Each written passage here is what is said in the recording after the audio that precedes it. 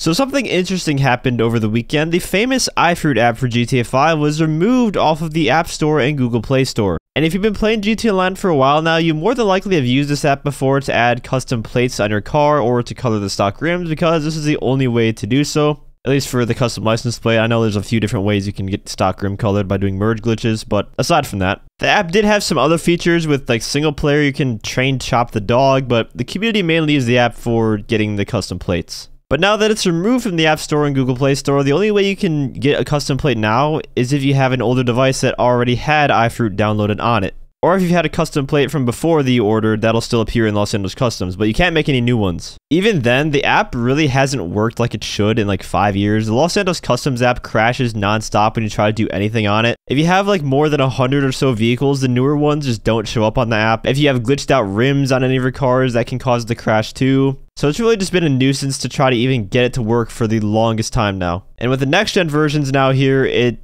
just doesn't work at all. On last gen, I could get it to work if I jumped through like 50 different hoops, but now it's just a lost cause. The app itself hasn't had an update since like 2019, over 3 years ago. What needs to happen is they just need to retire the iFruit app completely and implement its features it had in the app to the actual game, or at the very least to just the custom license plates and the ability to paint stock rims. Because I don't think there are many people out there who really care if they can't train chop the dog anymore. There was a time when companion apps for games were a big deal, and that was way back around the time GTA 5 originally launched back in like 2013. I remember the Battlefield companion app where I think you could play as a commander from an iPad or something. I think there was one with the Watch Dogs game where you could do multiplayer with someone on the phone, and the person on the phone could like initiate hacks that would show up in game. Call of Duty had the Call of Duty Elite app. Since then, though, the industry, I feel, has moved on from it. You never really see companion apps anymore for games, and I think it's about time that GTA Online also moved forward in that regard.